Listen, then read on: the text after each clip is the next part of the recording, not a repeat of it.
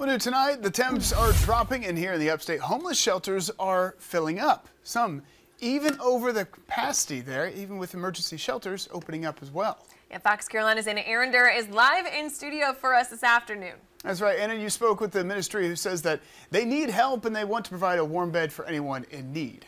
Well, Justin, that's right. Nearly 3,300 people in Greenville County are experiencing homelessness, and that's according to the Greenville Homeless Alliance. The Salvation Army tells me that their goal is to minimize that growing number as much as possible, but they can't do it alone.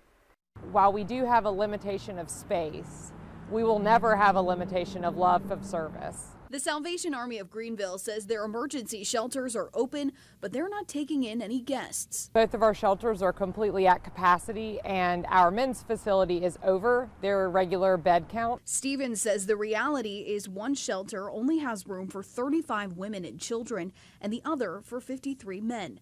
They do allow guests to stay more than one night, offering them services to help them get back on their feet. When they come into us, we work with them on establishing, what does tomorrow mean for you? How do we start this conversation? And then how do we help you navigate the really choppy waters of starting over?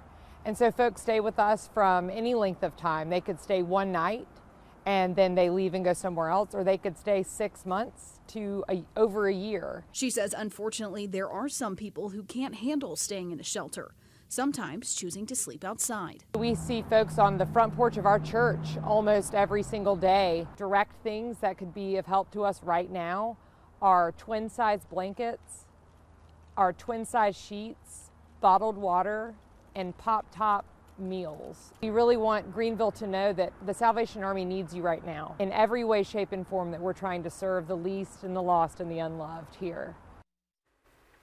Well, with the temperatures dropping, the Salvation Army also is in need of coats. Stevens says that those who are homeless don't just use them to stay warm. It's a mattress and a comforter and a protection from the elements.